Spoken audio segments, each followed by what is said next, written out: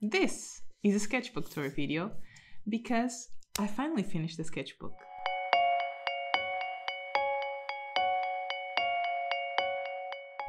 If this is the first time you're seeing me, hi, I'm Elsa and I'm an illustrator from Portugal. I work mainly for children's books and I'd never finished a sketchbook before until now.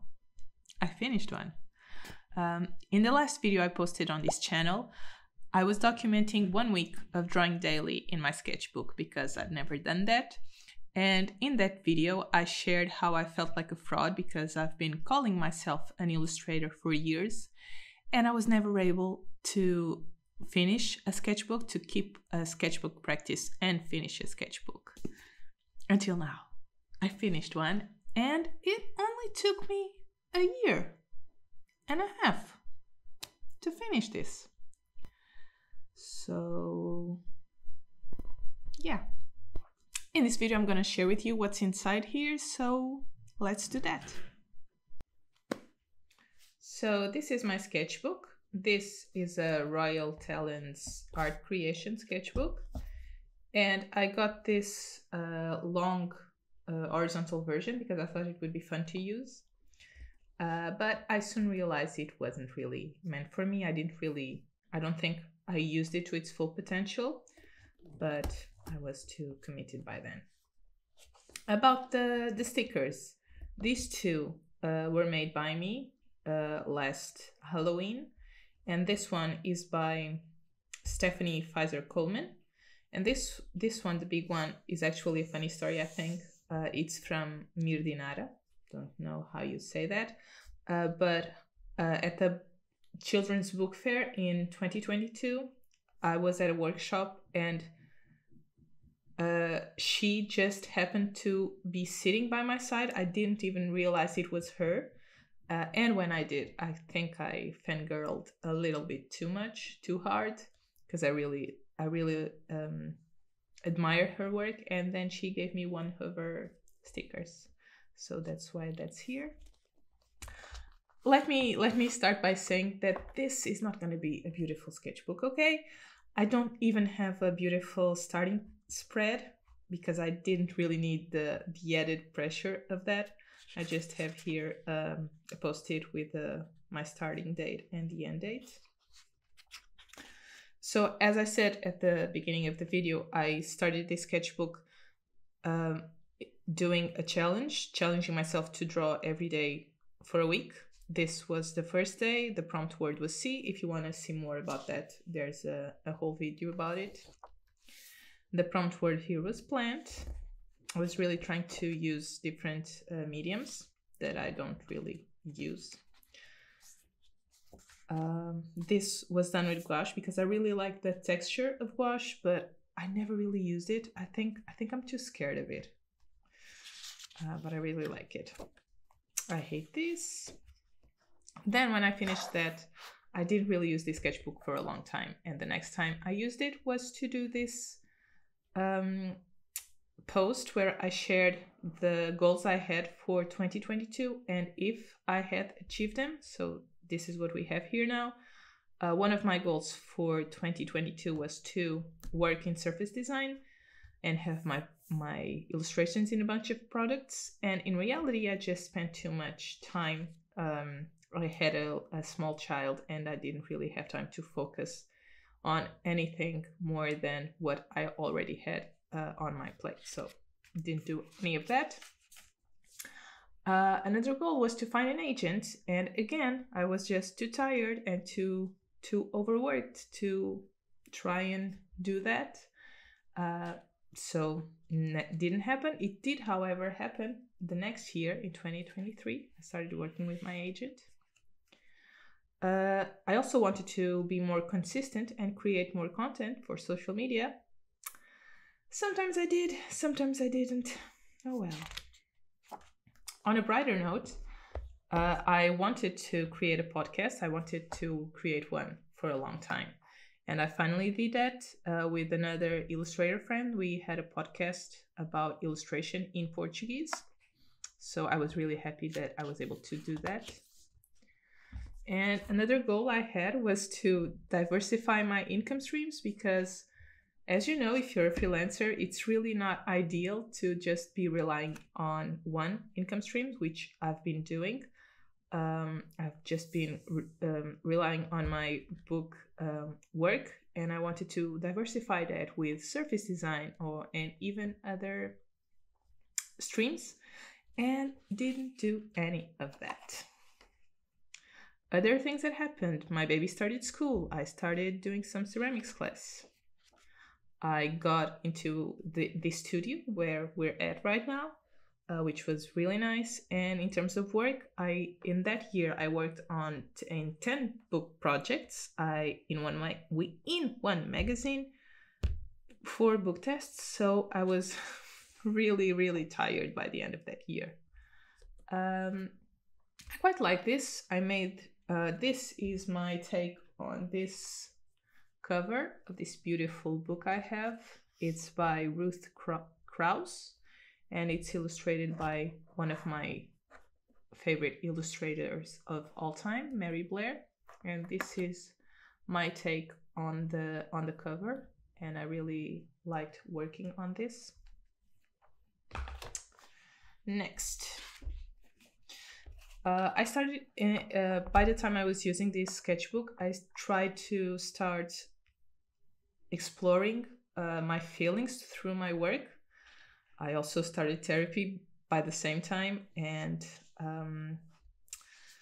it was really helpful for myself to do that, to try and express myself through my work, which I haven't done in a very long time before that. This was just me trying to draw what I was seeing, drawing from life, and it went terribly, and I haven't done it again. I probably should. This is just a cute drawing of my kid when she turned 2. Next. You'll see a lot of kids' drawings in this sketchbook because I usually I draw a lot of animals, and I really wanted to try and start diversifying that as well, trying to draw more people. So in this sketchbook, you'll see a lot of characters, a lot of children drawn. Not here. Here we have a bunch of animals again. I asked on his Instagram for people to tell me things to draw, and so I drew a polar bear, my next ceramics piece, my dog, a dog, I think it was, and some kids with costumes. Here again, I'm not sure if you can really see these pink sketches, but I was just again trying to express my feelings.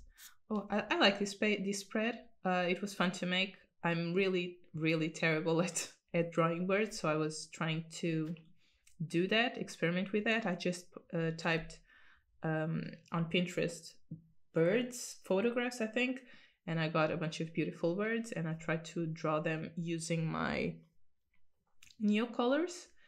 So that was quite fun to make. I really like the result. It's fun.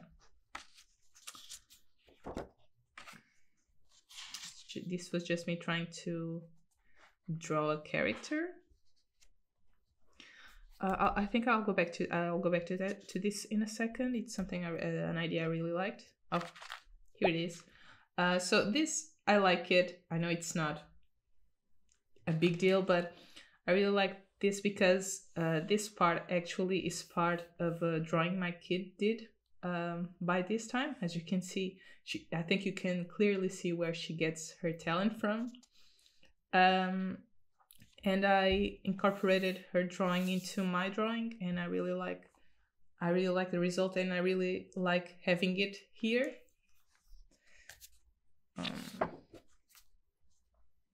I like this page because I just drew a bunch of random shapes in this page, and I then tried drawing some characters with it, and it was fun to make, and I quite like the result of it.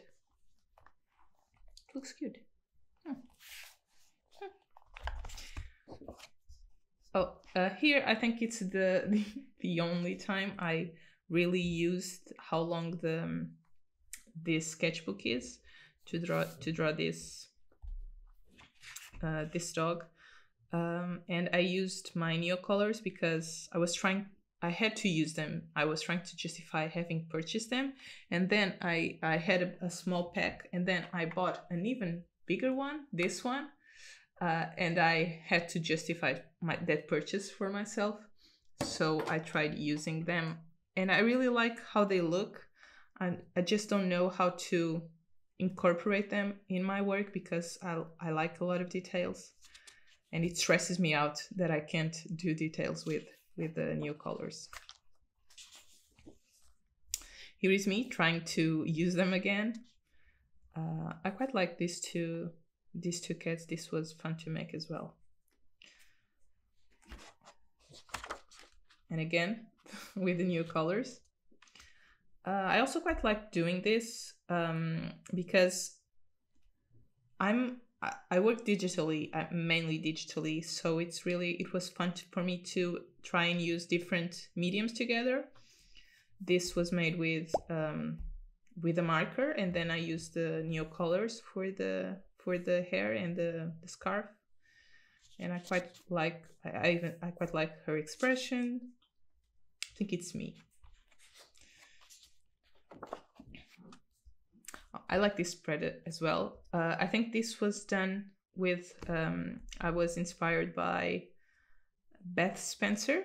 So I just made a bunch of random marks on the page with watercolors, and then I tried drawing dogs on top of it. The results aren't great, but I think it's really fun, and I like how it looks. I think this is from a Draw This in Your Style. I'm not sure. I really should be writing it because I forget, but oh well. This, I really like doing this because by this time I was really getting into colored pencils. And this was made with colored pencils, and I really like the result. I really like how she looks. Some more kids, and this was these are the sketches for my kid and my dog making a mess in the kitchen, and I then eventually used this as a postcard. Some more kids. These are just some random doodles, and this I like this because I remember I was really anxious because I'd bought online these colored pencils, and I was just patiently waiting for my new pencils to arrive. I really like this. And then my colored pencils arrive. These ones, my Prismacolors, which I love very much. And then I think I did something with them. Yeah. This was the first time of me trying to use them, and I really like the result of it. I love how bright and how vibrant the colors are. And here is just a bunch of random doodles again, and Bluey, because I really like Bluey more than my kid, I think. And then I think by this time I was really starting to get tired of this sketchbook. I like this. Forgot I had this here. I like it. Here, I think it's just some drawings of things I had in my on my desk, and some more kids. Okay, I can't really explain this. Just a bunch of carrots with different colors using the Neocolors because I had to justify that purchase for myself. Yeah, here I was completely tired of this sketchbook. I was just trying to get it over with. You see, the pages are no longer full. I'm just, yeah, everything. Yeah, I was tired of this. A bunch more kids. Again, with the colored pencils. I love this blue. It's beautiful. Yeah, hate that. This was my kid helping me finish this sketchbook. This is her work. This is mine, but it's not really better than hers, to be honest. This was made for World Book Day, and it's about this an illustration of a girl reading this book, Worrysaurus, which is a book I love. It's by Rachel Bright and Chris Chatterton, and I really love their work together and separately. I love them both. And I really like Worrysaurus. I like all of the collection they have together with the dinosaurs, but I especially love Worrysaurus. So that's what we have here. Some more doodles to finish the sketchbook. I don't know what I think, yeah, this is probably another draw this in your style. This is me trying to draw Bluey. And this is how my kid used to say Bluey. She used to say Bully. And now she can say it perfectly because she's all grown up. Some more kids. This is like the only time I used gouache in this book again, after the first time you saw back then. Because again, I'm scared of it. I don't know why, but I am. Just some sketches of when my kids started school, and these were some experiments to announce that I was represented by my agent. That was a very exciting time. Some more work from my kid. Some penguins that I really like. I really like drawing penguins. This one we're by the end of the book, yeah. By this time I moved to another place in the country where there are a lot of cows, and I had never realized how many flies there are around cows. I draw a lot of cows for my work, and I'd never thought of that, and so I wanted to do something with that information. This is the last page. I didn't hand on a good note. It's just this ugly sketch of a mom who does everything for the kids, as motherhood is. And yeah, this is the final. This is the end of sketchbook. This is it. I finished the sketchbook. So that's it for this video. I hope you liked it. I hope you liked seeing what I have in my sketchbook. Please give it a thumbs up if you did. Consider subscribing. Do people still ask for this? I haven't done videos in a very long time, and it shows. But yeah, I'll see you soon, I hope. Bye.